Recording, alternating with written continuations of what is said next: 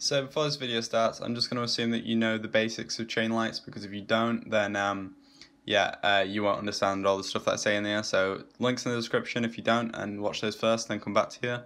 Another thing is I was messing about in Photoshop and I made a knockoff Supreme design that says Launchpad on it. So if you're interested, link in the description. Just want to see how it does, you know. But yeah, I hope this helps you out. How's it going, bros?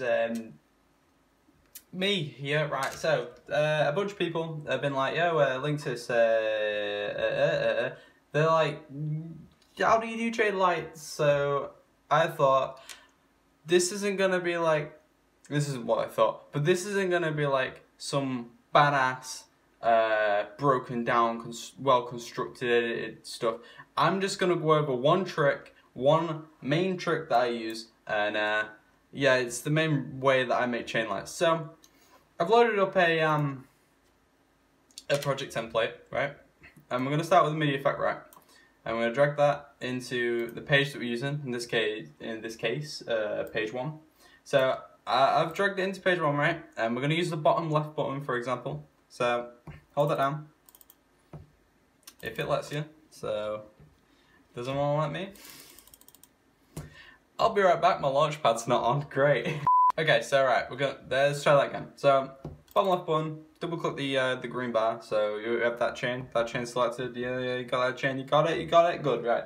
So oh yeah, one other thing before we get into this, Nurk did teach me this stuff, so I'm gonna link him. And the big rainbow effect thing, I can't teach you that because I didn't make it. Nurk made it, so I don't want to release something if I'm not allowed. I'm just gonna go over what I know that I can show. So yeah, so anyway, back to the effect rack. So we have an effect rack here, obviously I just said that. We're going to drag an arpeggiator in front of the effect rack, and we're going to set it to hold. Always set the arpeggiators to hold, because otherwise you'll let go and the light effect stops, which obviously you don't want. Leave the rate as it is until after the light effect, that's something I recommend.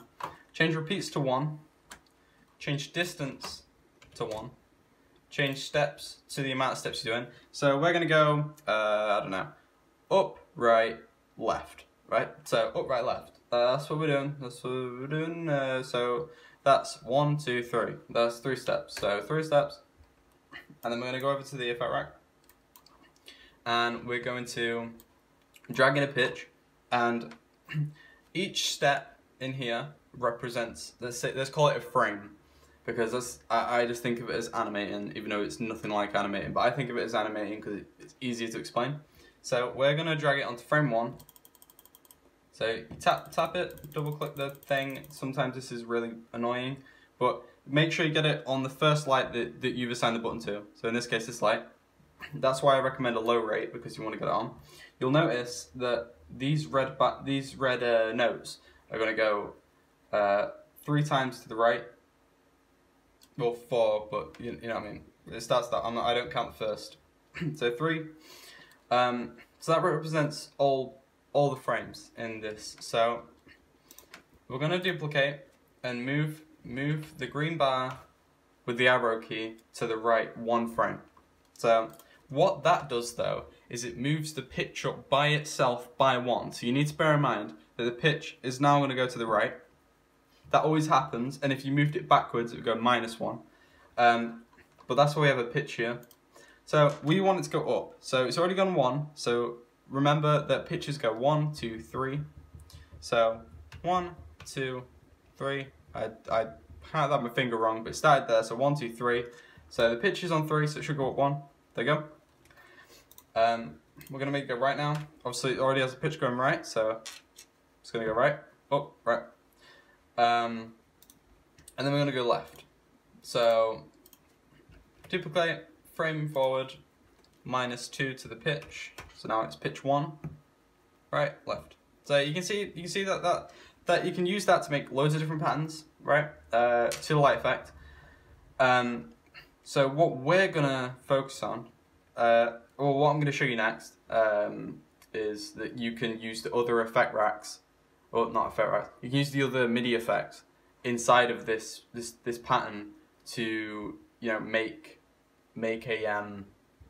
more complex lights. So I'm gonna delete the last 2 frames change the first chain to 0.